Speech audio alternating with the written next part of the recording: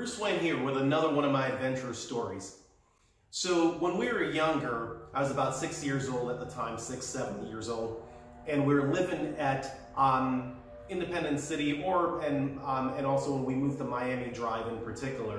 I remember at that time, you know, things that would happen to us along the way. So we were christened Catholics, and so we all had to go to church on Sundays, like it was pretty traditional things to do.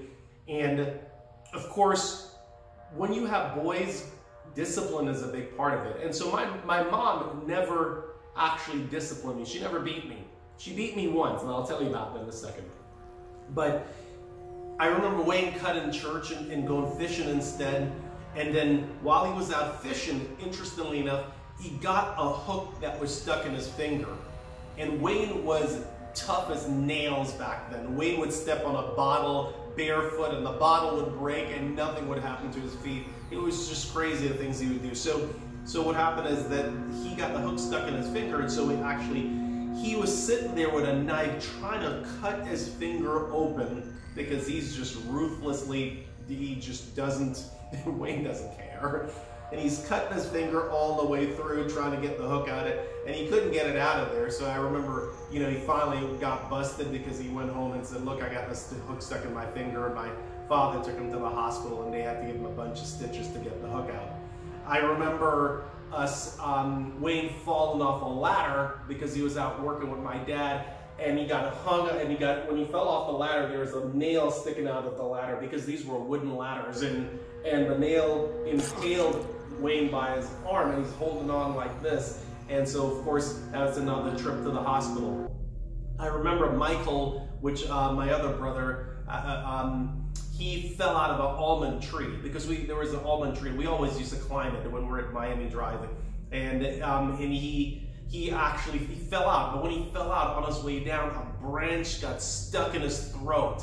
And so he came in the house with this big branch because they broke off the piece at the end because they couldn't pull the branch out for some reason. And that's how he went to the doctor with this branch sticking out of his mouth in there.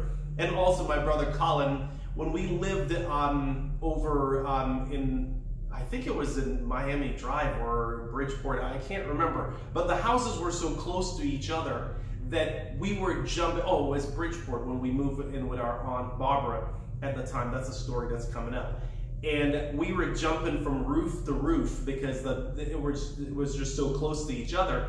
And Colin, he was the smart one, but he wasn't the most physically active. I wouldn't say physically active. He had sickle cell. And so therefore, from a physical perspective, he was limited somewhat, but it didn't stop him from doing anything. In fact, he was the most adventurous and inquisitive person I've ever met. And in terms of that, when he tried to jump from one roof to the next, he missed. And he fell off the roof and landed on his butt. And, you know, we're boys, we're laughing at it, but I'm looking back at this point, I'm like, boy, that must have been very, very painful at that time.